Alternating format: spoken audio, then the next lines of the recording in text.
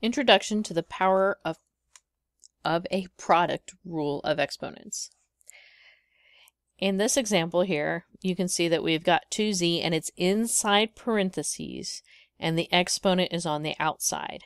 That means that everything inside the parentheses is being cubed in this case.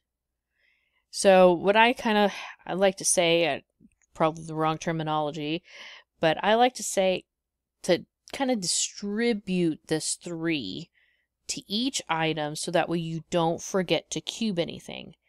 Because it's real easy to add the cube to the z and kind of forget the 2. Okay, so we're going to rewrite it and put 2 cubed, and then we're going to put z cubed.